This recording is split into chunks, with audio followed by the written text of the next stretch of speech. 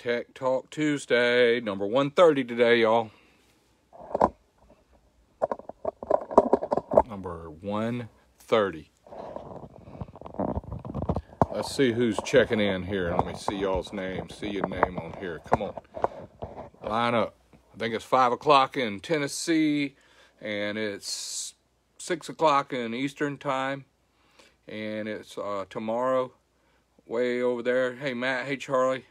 Hey, Peter. Alan. Great to see y'all, man. Charlie. Emerson.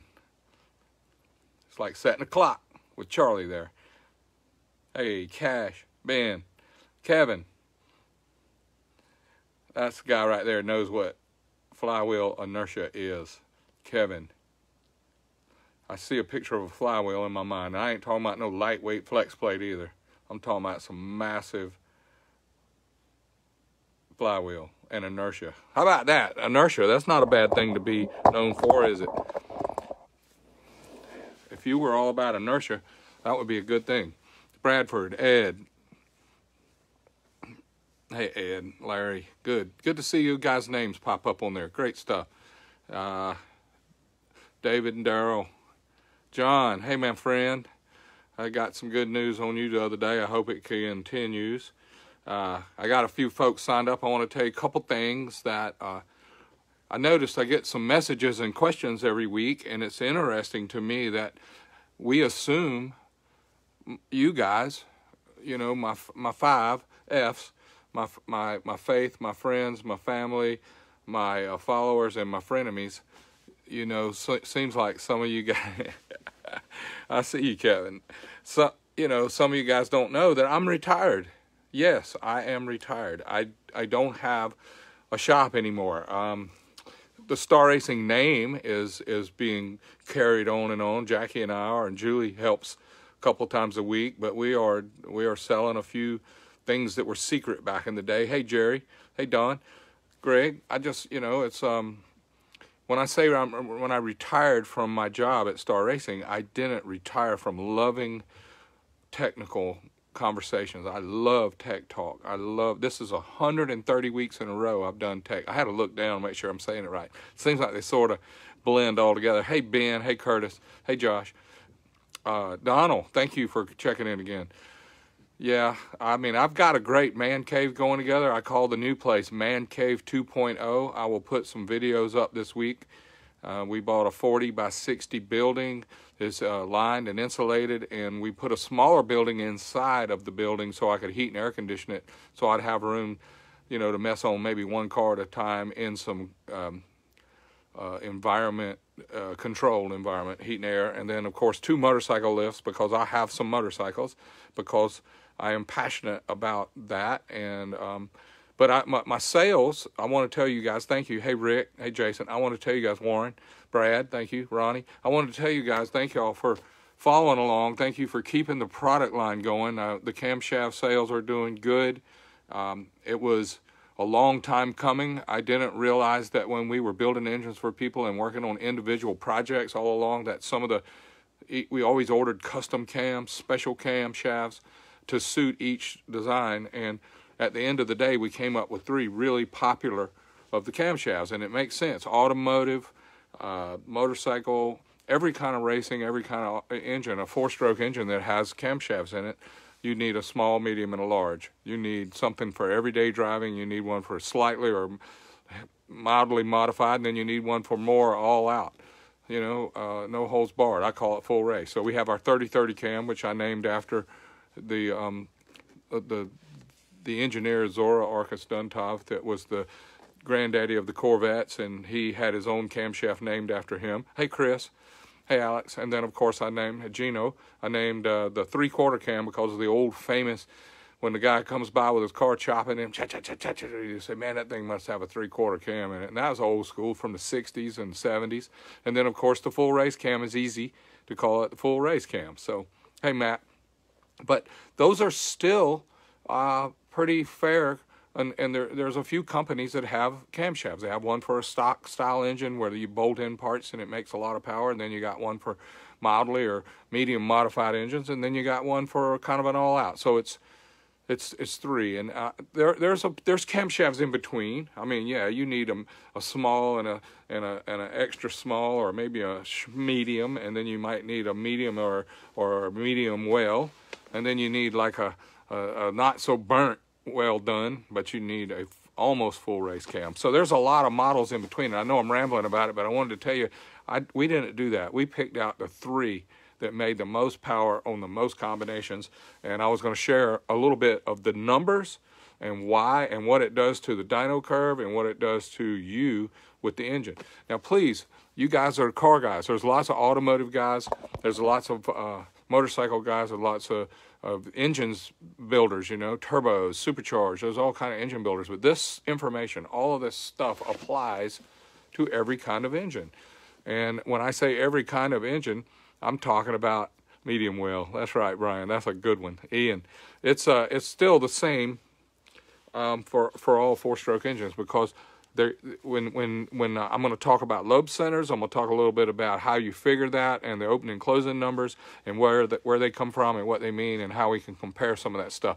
But I just wanted to say thank you to all of you guys that signed up. Yeah, Schmedium. That's right. And Charles and Josh and Jero.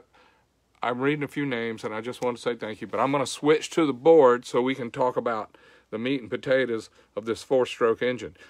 Please, if you've got 1 cylinder, 2 cylinders, 3 cylinders, 4 cylinders, 5, 6, 7, 8, 9, 10, 11, 12, how many ever cylinders you got, every one of them is a single-cylinder engine in its own right.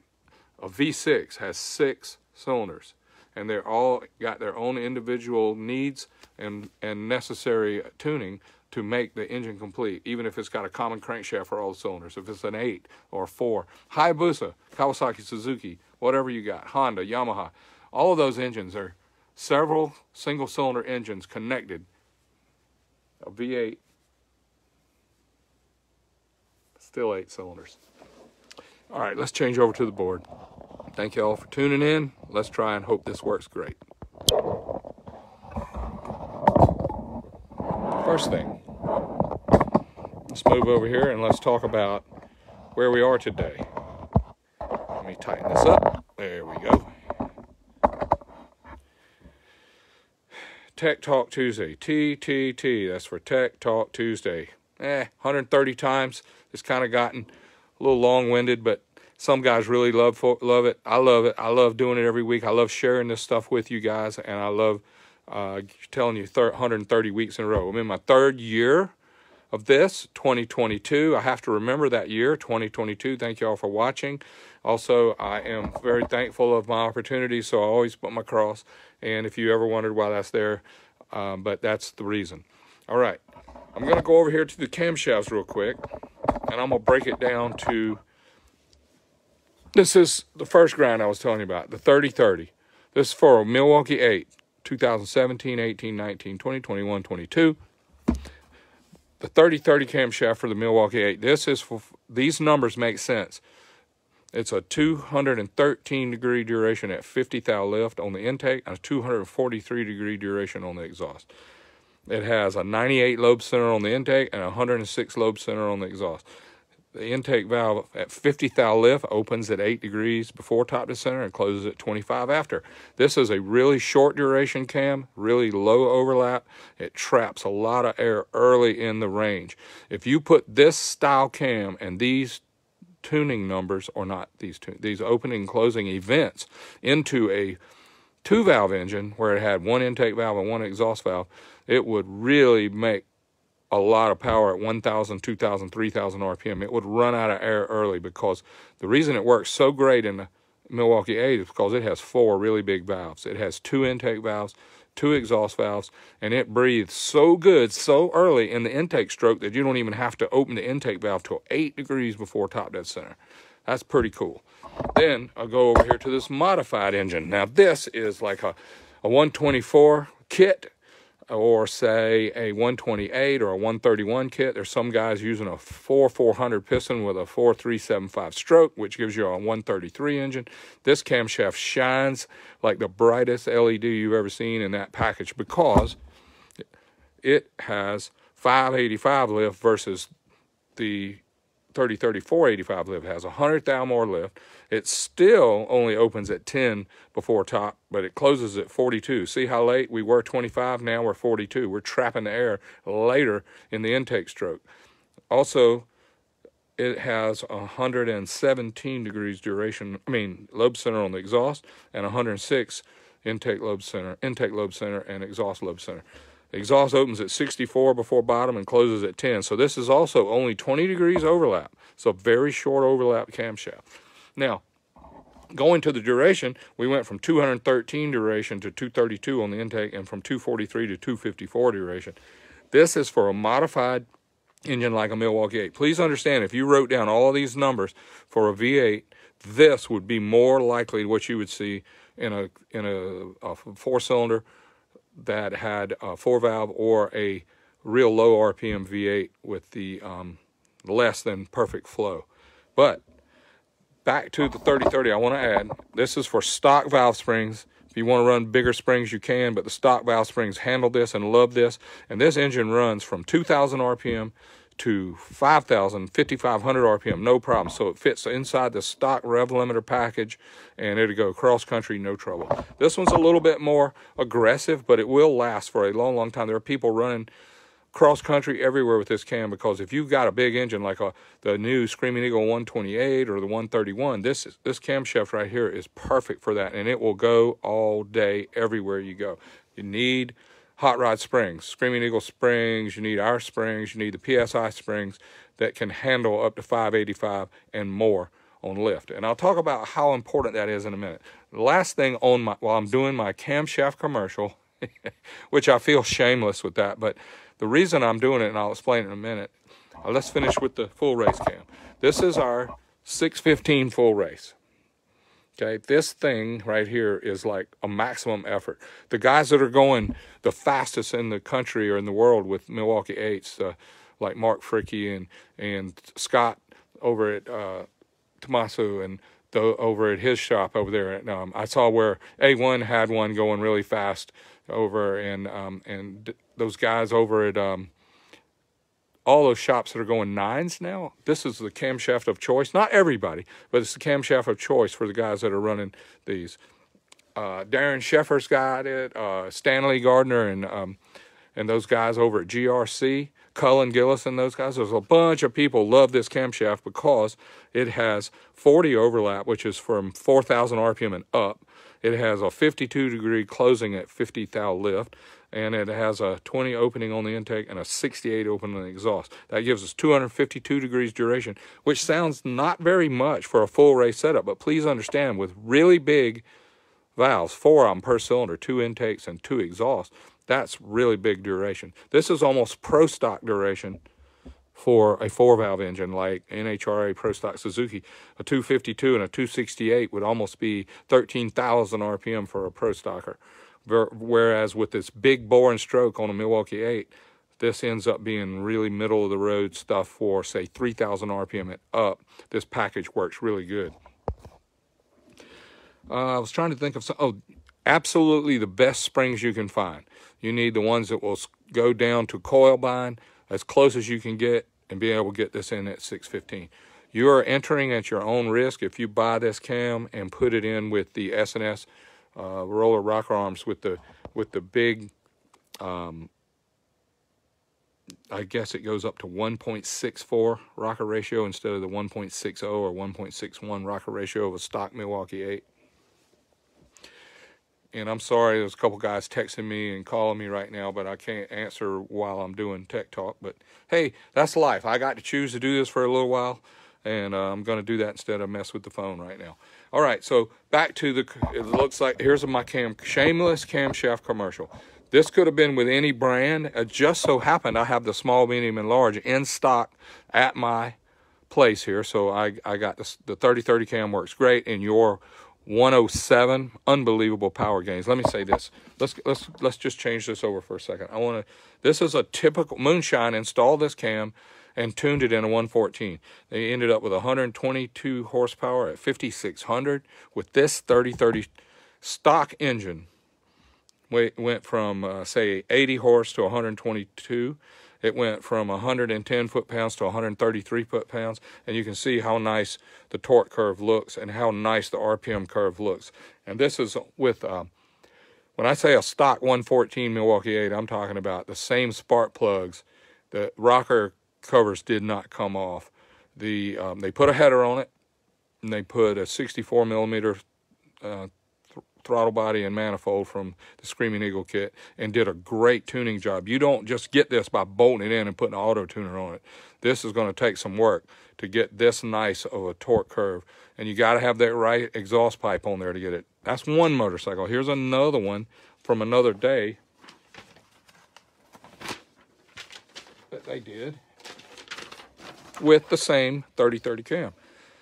128 foot-pounds torque, 124 horsepower. But look at this curve. Look, with the right pipe. Now, I don't remember. One of them had the Moonshine Pro Stock pipe on it. The other one had the D&D on it. But this instant hit, when you floor it right down here low, 2,000, 2,500, power goes up. Unbelievable. It wants to pull your arms off. Now, please understand, you guys, this is, when I say a stock engine, I'm not talking about like you drove it off the showroom floor and pulled it up on the dyno. They only make 80, maybe 85 horsepower like that. But if you want to make 120 horsepower and 130 foot-pounds of torque, you need the right pipe, you need the right cam, and you need a great tuner. Of course, a good throttle body and air cleaner. Now, if you run the stock little plastic manifold and the stock throttle body, the little 55, it will make 4 or 5 less horsepower. But when you get to really trapping them as much air as this does, because of the timing, the 8 and 25 and the 48 and 15, because of that event timing, it has the capability of trapping more air than other engines with other style camshafts. So anyway, I just wanted to share that with you. Now, while I ramble a minute, I'm going to move over here and go with why this all became important. People ask me every day, I get these messages. Hey, if I put your cam in, do I have to change the pump and the plate?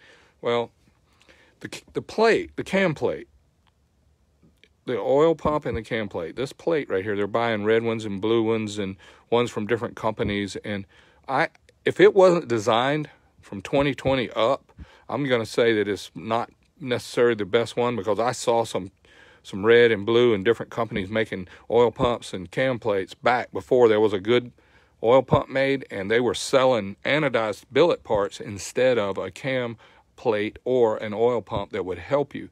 There was an issue with the oil pumps. There was a problem with the stock oil pumps, with the red pumps, the blue pumps, and all those oil pumps. There was a problem. They had more pressure than they had scavenge. In other words, they had too much supply and not enough return. And oil pump is we only know oil pumps, we think of it as a reason. You got to have oil pressure, so we need a big oil pump to give us lots of pressure. But an oil pump in a dry sump, like the Milwaukee 8, it has a dry sump engine. The pump needs to grab all the oil out of the sump and put it back in the tank. And it's just as important for it to have great scavenge properties, great scavenge capability, to take all the oil out of the sump and put it back in the pump. Because we only put 4 quarts in these engines, and once it pumps all of it out into the sump, and the scavenge can't keep up, like some of those different colored oil pumps and those billet oil pumps out there cannot keep up. And at some RPM, like at 4,000 RPM for 2 hours straight on the interstate, you can actually overfill the sump to where it's got the oil tank is empty and the sump is full, and the crankshaft will start cavitating and beating this oil and whipping it like an egg beater, and it will burn your engine up. The return system of your oil pump, the scavenge system. There's several very important channels in the oil pump, and the one that makes all the news is the pressure. High volume, high pressure oil pump. Not important to me or you. You need it to have a return capabilities, and you need it to scavenge the oil out of the sump back into the tank so the pump can grab it and put it back in the engine. This plate right here is like the brains. This plate is like the valve body of a racing transmission, like a Power Glide or a Turbo 400. It has a valve body in it. It tells everything what to do when, and it controls it. This plate right here that comes on a 2020 and newer Milwaukee 8 has the right circuitry, the right pressures, and it has the best scavenge I have seen. Now, somebody's going to be mad at me because I didn't diss on the blue and the reds. I'm just saying the stock 2020 and newer oil pump and plate is better than those ones that are colored. They're selling you anodized colors with billet material rather than a better idea. Just because it's billet, just because it's red, just because it's blue, or just because it's clear anodized does not mean that it's better than a 2020 and newer oil pump. Springs, valve springs. I talked a week or two ago about all the springs in the engine. I wanted to tell you, this is one of the most important parts of the engine, this valve spring. It's made out of some wire. It's a roll of wire, it's a coil of wire, and then they coil it on a coiling machine, and then they heat treat it, and then it goes through several processes. And when companies want to make money, they buy the cheapest wire and the cheapest process, and they end up with the most inexpensive spring, and they ship it. And then people like me and you, we get this kind of stuff, and the valve springs that they used to run a 300 lift cam and have a little spring tester, which is your new Milwaukee 8. There's more people dropping valves, breaking springs with stock valve springs out there with stock camshafts than there are with a well-designed camshaft with stock springs. It's like a symphony orchestra. The parts have to get along. It's got to be like completely synchronized. All the parts need to like each other a lot. The pump, the plate, the valve springs, all that stuff. And the camshaft can make or break your valve springs with the design of the acceleration rates of the lobes. And please remember, y'all, the intake valve and the exhaust valve is sitting on the seat. It has to open to full lift as fast as it can. It has to stay there as long as it can. Then it has to come back and slam on the seat as fast as it can, and it has to stay there. And there's not much time for it to happen. So a valve spring has a terrible, scary job. If I was a valve spring, I'd cry every night hoping I could live, because we try our best to break these, and you better be buying some good springs. I sent one of the broken springs to my favorite spring manufacturer one day and for them to look at it, and they said that wire was not made in America, and it had been on a ship for a long, long time, and it was not the right wire. They wouldn't even make a door spring to fit in their shop out of that material that is being sold on the internet today. So y'all, just because it's got fancy packages, just because it's got anodized parts to go with it, that doesn't mean that the spring is good enough for your Milwaukee 8. And the best springs in the world, made by PSI, it's a polished wire. Those springs they're not guaranteed to last forever, but they're the closest thing to guarantee I've seen in my 40 years of racing is a PSI valve spring. So I'm not getting a check from those guys, but I have put my career on the line. I've taken big money sponsors, Fortune 200 companies that have paid me money to win races in my NHRA career, my professional career, and I used the PSI springs to do it because I felt like if they cost $100 more, you can buy the cheapest springs for $200 a set, or you can buy the most expensive springs in the world for $400 a set. But it's your choice to save $200 on a $10,000 engine or to save $200 on a $20,000 project. It's not the right place to save money, in my opinion. Springs. That's a great Tech Talk Tuesday one day to talk about what valve springs do and what they have to go through. Also, when you're tuning a car or a motorcycle or an engine and you're running on gasoline and you're trying to tune it at wide open throttle, it needs to be somewhere around 13:1 air-fuel ratio. I'm not talking about E85. I'm not talking about methanol. I'm not talking about gas mileage. Because if you're trying to get good mileage and you're trying to just cruise down the road and go as far as you can with your engine happy, smiling, and it's got the timing turn way up, and it's got this turn lean way down to 14.5 or 14.7 to 1. But when you floor it, it's got to burn a lot of hydrocarbons. The air doesn't make the horsepower. Only the hydrocarbons, or when they're burned, they're converted into energy, which rotates the crankshaft, makes the piston go up and down. But it needs to be near 13:1. So when you have your bike on the dyno and a guy is trying to figure out how to tune it, and he needs all these numbers, he needs to know all these numbers before he can tune your motorcycle. The littlest one is 8, and the biggest one is 20. The littlest one is 25 clothes, and the biggest one's 52. So there's there's a range in there between 25 and 50. It's 25 degrees, and you can put it in one or the other, and you run it, and then it says the air-fuel ratio is too rich or too lean. You go on the laptop and you change it to where you take away fuel to get it closer to 13:1, or you add fuel to get it closer to 13:1, and then you get it to run great.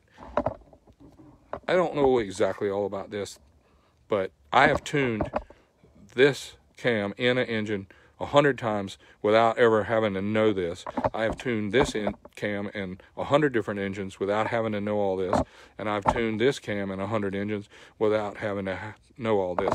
The result is this. So if you don't have 2 wide bands on your Harley, or you don't have 8 wide bands on your V8, or you don't have 4 wide bands on your 4-cylinder, and you're beating it and beating it and beating it at the racetrack or beating it on the dyno, you're wasting your time, man. It takes forever. If you had one O2 sensor on a V8, that means you took the average of all the lean cylinders and all the rich cylinders and averaged 13:1. Somebody just wrote me, isn't that still a little lean? Yeah, 12.8 is great. 13.2 is great. But there is one thing that matters. Put it around 13, and it's going to make this much power. Move it to 13.2, and if it makes this much power, 13.2 is right. If you move it to 12.8 and it makes this much power, 12.8 is right. But it's near 13.1. If you can just catch my drift, do not get married to this. This is what you get married to. When I tell somebody 13.1, that is where you go about. The horsepower is what really matters. Now, if you're part throttle cruising, you're just riding around, you better have the timing advanced way up in there so that it's burning really efficiently, and then you better have it leaned out a bunch for just cruising. I'll give you an example on an airplane. When you take off on the airplane, a little 2-seater or 4-seater, when you take off with it, you push the fuel, you go full rich, and you floor it, and you peel out, and then you're going up. And then you reach over there and you grab the fuel knob, and you look at the EGT on the dash of the airplane, and then you lean it out a quarter, and you're flying at 5,000 feet, and you lean it out, and then it goes, da, da, da, da, da, da, da, da, and then you turn it back a quarter or half, and the EGT comes back down. They're tuning with the exhaust temperature. That's scary for me for an airplane. A wideband air fuel, I would have it in my airplane if I flew, but I don't fly anymore. Yeah, I do. I just don't fly the plane. I understand it better, but hey, quick story. Back 2006, I had a heart attack, got stents put in. They told me I was good to go. I was flying a small airplane, a Cessna 172. I was learning. I was taking lessons, and I got my solo license. I also had a CDL. I had a professional pro stock car license, a professional motorcycle license, and I had all that stuff together. And my insurance agent said, hey, man, I can't sell you life insurance unless you get rid of 1 or 2 of those things. You got to quit racing. You got to quit driving a pro stock car. You got to quit driving them fast cars or the fast motorcycles. You got to park the 18-wheeler, or you got to quit flying. And you had a heart attack. So anyway, I wasn't insurable with all that crap going on. Last thing I want to tell you about weight. People talk about how heavy the driver is or the rider. If you got a car that weighs 3,000 pounds and you put a 300-pound guy or 300-pound girl, or a combo of the two in the car will run whatever it runs, mile an hour, ET, whatever. And if you take the 300-pound guy out and put in a 200-pound guy, it goes a teeny bit quicker and faster. But if you take, it's about 10%. A 3,000-pound car with a driver that weighs 300 pounds is about 10%. Get you a motorcycle that weighs about 600 or 700 pounds, put a 300-pound driver on it. That's 50% of the weight of the vehicle. A 300-pound driver and a 200-pound driver in a motorcycle is night and day. Like one of them goes in the 11s, the other one goes in the 10s. Weight on the motorcycle is huge, y'all. So if you have a motorcycle that goes slow and you weigh 300 pounds and you put a 150-pound person on there, it better go a lot faster. And I know that's common sense, but I just see people don't understand why they can't go in the 9s or they can't go in the 10s and their bike's going in the 11s or 12s. They think it's easy, but it's hard. You might have a car that goes fast with a 300-pound guy in it, but that motorcycle is hard to go fast with a 300-pound guy in it. But if you're going to run against other 300-pound guys, whoop them. But if you're going to run against 100-pound guys, understand, man, you're running with one arm tied behind your back.